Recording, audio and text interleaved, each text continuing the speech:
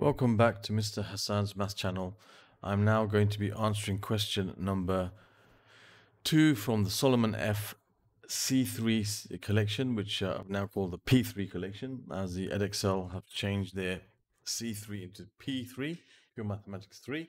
And this question is also question number 2 from my end of topic worksheet number 2, which is about functions and graphs. And this is question number 3 from that worksheet, actually. And this is question 2 from the Solomon F paper. The functions f and g are defined as follows. F of x is 1 minus ax, and g of x is x squared plus 2ax plus 2. Now this is just the same thing, basically, more or less, as writing in this way. F of x is 1 minus ax, and g of x is x squared plus 2ax plus 2. Now, a is a constant. So this is a function f, and this is a function g, where a is a constant. Find the range of g in terms of a. The range of g. Now, the range of a function is the possible y values it can have. And g, as we can see here, is a quadratic function. It's quadratic. And a quadratic function has either a minimum or a maximum point. Okay, so it either has this type of shape or it has that type of shape. So, of course, a quadratic function, its range is limited. Okay, it's not going to be all real values because it has a minimum point below which it never goes, or it has a maximum point above which it never goes. Now, this one, of course, as you can see, the coefficient of x squared here is going to be positive. Okay, so it's it's going to have a smiley face, as they say. So it's going to be the type of shape which has a minimum point. Okay, as we can see here, this is the minimum point here. It's going to be this kind of shape here. So in order to find the minimum point of a quadratic function, what we need to do is we need to do something called completing the square. So that's what we need to do, completing the square. Okay, so we need to take this function g of x and complete the square for it. So let me just write it as y for now. So y equals x squared plus 2ax plus 2. Okay, here it says x is all real numbers. So, there's no limit to the domain. So the range now is going to be dependent here on what the vertex is. So in order to find the vertex of a quadratic function, what we need to do is we need to do something called completing the square. And that's what we're going to do. So we're going to basically make sure it says 1x squared, which it does, so I don't have to modify anything with that. I'm going to put my bracket, square, I'll have x, and I'll have plus a half of the coefficient. Now the coefficient is 2a, a is a constant, remember? So it's going to be half of 2a is a. Okay, and then we're going to take away a squared. Okay, take away this number squared. Now, why do I do that? Of course, we've got the plus 2 at the end. Why do I do that? Because what I'm doing is I'm trying to replicate this with that. This is exactly the same as, this has to have exactly the same value as that. So if I expand this bracket, I'm going to get x squared plus 2ax. But then I'm going to get plus a squared. And I don't want a plus a squared. You see, there's no a squared here. So I've got to take away the a squared so that this, when I expand it, it will give me x squared plus 2ax. We'll have the same value as that. And then I've got the plus 2 at the end. So that's why I am doing that there. Okay, that's why I have to take away the a squared. Now, this is now in the form that we need. This is in completed the square form. So we know that the vertex of a quadratic in complete the square form, you're going to have the a value exactly the opposite of this. It's the value of x, which makes this bracket 0, which is minus a. And what's left behind outside of the bracket is the y value. So I can write that as minus a squared plus 2, or if I want 2 minus a squared, looks a bit neater. So this is going to be the lowest point on the y, 2 minus a squared. It says find the range in terms of a, range of g in terms of a. So you're going to have 2 minus a squared. That is going to be the vertex. That is going to be the lowest value that this ever reaches, 2 minus a squared.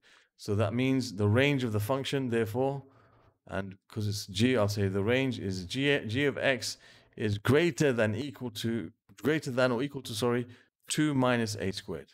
So there we have the answer to part A. Simple, just complete the square for a quadratic to find its range.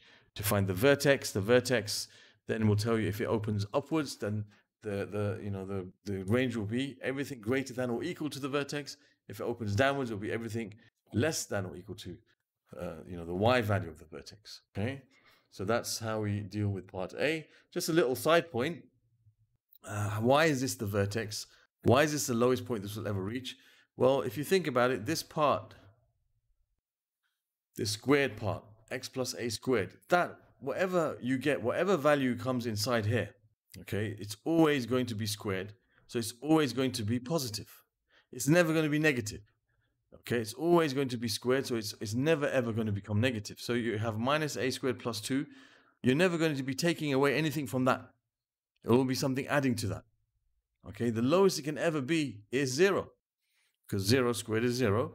So you think about it, the whatever's going to be, this is always going to be something more than minus a squared plus 2, except when it's 0, when it will be equal to minus a squared plus 2. So that means this expression will never be able to go below minus a squared plus 2. And what is the value of x which causes this bracket to be 0? Well, it's minus a. So when x is minus a, this becomes 0.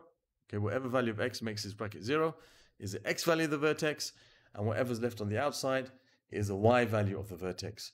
And then thereby we can find the range. So I hope that's clear for you to understand. Now part B, it says here, given that GF3 equals 7, find the two possible values of A. Okay, so what does that mean here? Well, GF3 equals 7. So first of all, basically it's saying to you, first find out what F3 is. Okay, first of all, find out what F3 is. So F3 is when you put 3 inside this function. So you're going to have, that's 1 minus a times 3, which is equal to 1 minus 3a. Okay, so we know that F3 is equal to 1 minus 3a. And they've told us to put F3 inside the function g. That's what this means, GF3. That's what this actually means. Okay, it means put F3 inside the function g. So what's GF3? Well, you're going to put F3, which is 1 minus 3a, inside the function g. So they're asking you to put 1 minus 3a basically inside the function g. And g is this function here. Now, I could use it in this form here as well, in this completed the square form. I could use this form. Okay, but I'm not going to, because supposing I made a mistake with doing this. If you made a mistake with this, that mistake would be carried through in the next part. So I'm going to take the safer option and substitute 1 minus 3a into what I already have.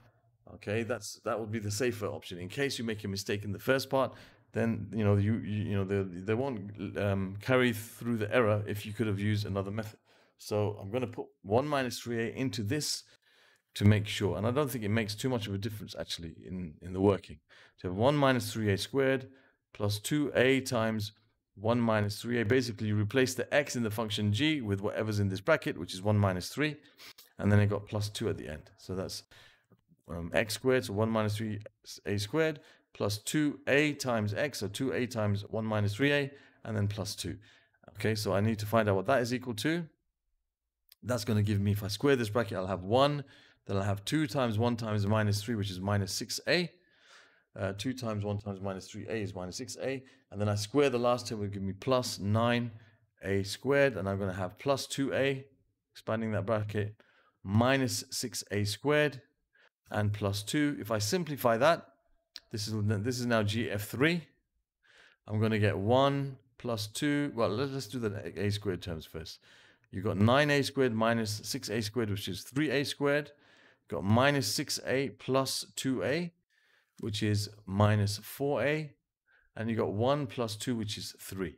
And then it says basically GF3 equals 7. Okay, so I found what GF3 is. I have to say now that GF3 equals 7. So I've got to equate this to 7 and then find the values of a for which that is true. So I have 3a squared minus 4a plus 3 equals 7. So this is a quadratic, so I should bring everything to one side and say equals 0 to, if I can factorize and use the 0 product property. So 3 minus 7 is minus 4. So now I need to try to factorize this. I'm going to use my window method. Okay, so I'm going to use my window method here. I've got 3a squared and minus 4. So I know the product of these two terms must be minus 12a squared, and the sum of these two terms must be minus 4a. Okay, it looks like 6 and 2, isn't it? 6 and 2, and the 6 is negative. So 6a minus 6a, and plus 2a. That will give you minus 12a squared, and it will give me minus 4a when I add them together. That's correct. So I see the common factor from these two terms is a, and from these two terms it's 3a. So I have a times something gives me 2a, that's a times 2. 3a times something gives me minus 6a, that's minus 2. So I end up with 3a plus 2 times a minus 2 equals 0. A quick check to make sure. 3a squared minus 6a plus 2a is minus 4a and minus 4. Correct. So we know that there we've got the correct thing. So now we can just find the values of a by using the zero product property. Either 3a plus 2 is 0 or a minus 2 is 0. So a is equal to minus 2/3 and a is equal to 2. We have now solved this equation and we have found the two values of a for which this is true. Okay, so I hope that was clear to you all and you understood that. And if you want to see other questions from the Solomon F paper, as I do them, I'll compile them and I'll put them in a playlist that you'll find in this area here. If you want to see other questions from the topic of functions and graphs from P3, you can find the playlist for that over here. If you want to find other questions from my end of topic worksheet number 2, questions I've answered from that, you'll find in the playlist over here. And then I will put up something else to do with P3 in the card at the top of the page. Thank you for watching, and I'll see you again soon.